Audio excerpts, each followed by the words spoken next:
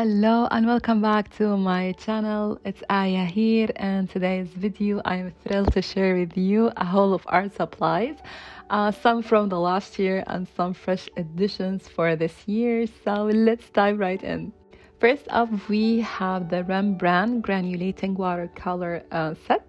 Now this set comes with a brush that, I'll be honest, didn't quite excite me, but for the good stuff, it's from a Netherlands company known for its high quality pigment and standard gum Arabic binder.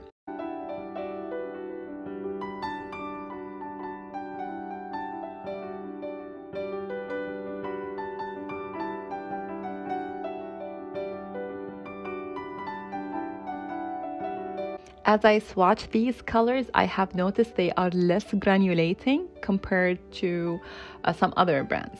Granulating, for those wondering, refers to the texture created when pigment particles settle into the paper. For me, less texture is better.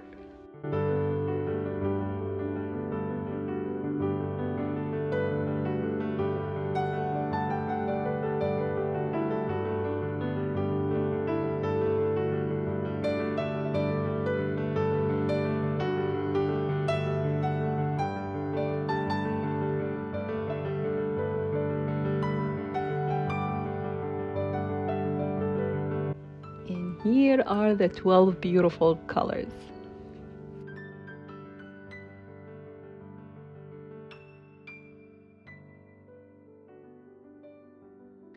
Next, we have the pearlescent fine tech watercolors. I stumbled upon these in one of Christina's Werner videos. I'm going to link her channel in the description box below. And let me tell you, they are stunning, especially on black paper. Unlike other paints I have, these truly shines,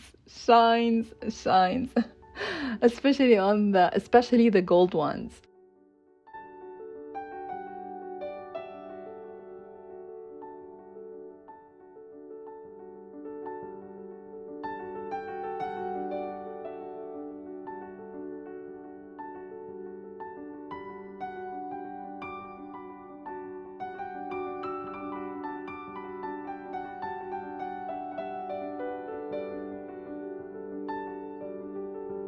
Then I swatched them on white paper, but they didn't look very bright, especially the purples, the blues, and the greens. Still, I'll be using them to add, sparkle and splatter as a final touch, on my cards. Just remember to wet these pans very, very well before using them. Alright, next up, let me introduce you to this gem, the Schminke Vintage Watercolor Limited Edition set. And I have got to give a massive shout out to my girl Stephanie for sharing this set. She is a real gem when it comes to art supplies, especially Schminke watercolors. Seriously, her passion is just contagious. So if you want to see more of her stuff, I have linked her channel down below, so be sure to check it out. So I ordered this set from a shop in Italy, and I used Stephanie's link to grab it. Her link will be in the description box also. So anyway, let's talk about these colors. So my favorites, there are two. Rutile Yellow, I hope I didn't butcher this name, Rutile Yellow, which is this gorgeous creamy warm yellow. Then the Golden Brown, absolutely beautiful, just remind me of Tim Holtz, also cases or something straight out from, steampunk fantasy. Then there is this Ruby Red Deep, which is not my favorite. It's just too bit intense for my taste. I don't like any red shades anyway. I should have, swatched it twice, once on its own and once mixed with titanium white, but next time. Overall, I'm seriously impressed with these colors come together. It's like they were made for each other, because I saw some artists, sketching using these colors. Absolutely beautiful. Oh my goodness, let me just rave about White Night watercolor for a minute before I tell you about the struggle I had unwrapping them.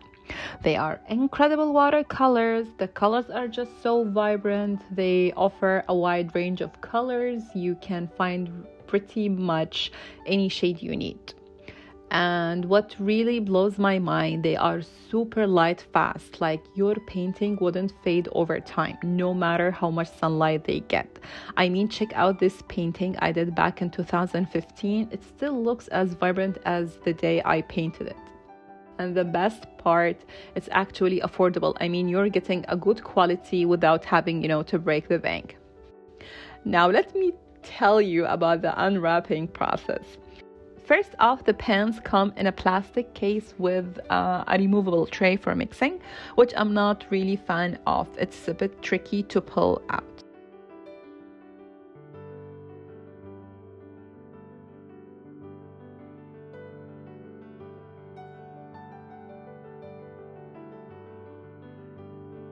And let me tell you, the stickiness, oh my gosh, a bit disappointing. I know they use honey in them, but still it would be nice if there was, a way to prevent that stickiness. I'm not sure if it's possible or not, but, I compared this set with the first one I bought years ago, and I noticed that they peel off differently. It wasn't this granulating, so it was just the White Knight 36 pans. And there's no stickiness whatsoever, so there seemed to be something different about the formula.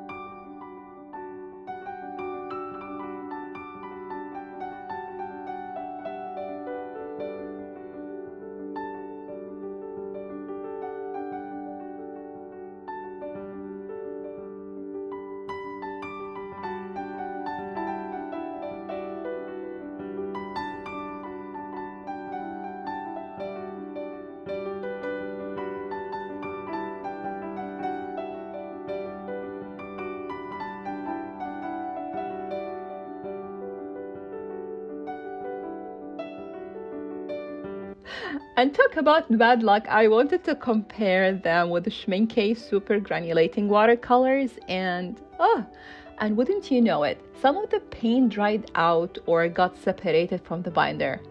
How is that possible? I don't know.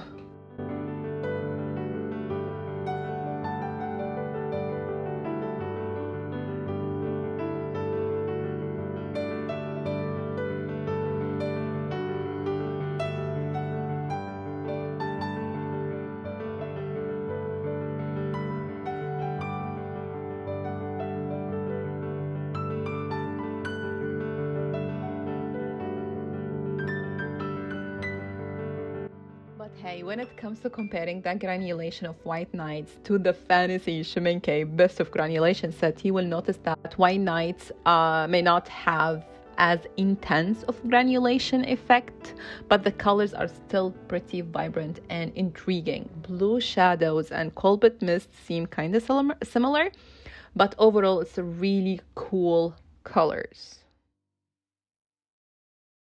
Tell you, when I re-swatched these colors again, they were just as stunning as ever. It's really worth the price.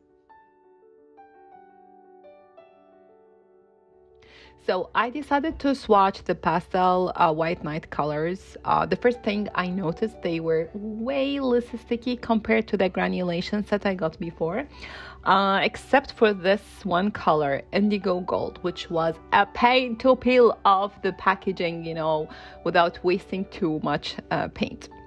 And some colors were not sticky at all, so I don't know what's going on here. So I ended up cutting off the info label and just kept the names. I don't need all that paint info. I know some people does. So I glued them onto my paper pad. While I was, swatching these pastel colors that kind of reminded me of those Gansai Tambay Japanese watercolors, so I thought, why not bring them out and give them a whirl too? Now let's talk about Ganzai Tambay. These paints are unlike anything I have ever worked with before. They are kind of this hybrid between watercolor and gouache. And get this, if you use less water, they almost act like acrylic paints. I'm not entirely sure if this is good or bad, but then again, I'm not professional watercolorist. I'm just someone who loves hoarding art supplies. But here's the thing, when they dry, there's a bit of unevenness and patchiness, and they have got this subtle shine to them. The colors, of course, are beautiful and super rich. One thing I did notice though is that the pans are not filled to the brim, like barely half full. And the next day I found that a couple of colors start to shrink. So it's likely they changed the formula or something, because the one I got 10 years ago were completely different.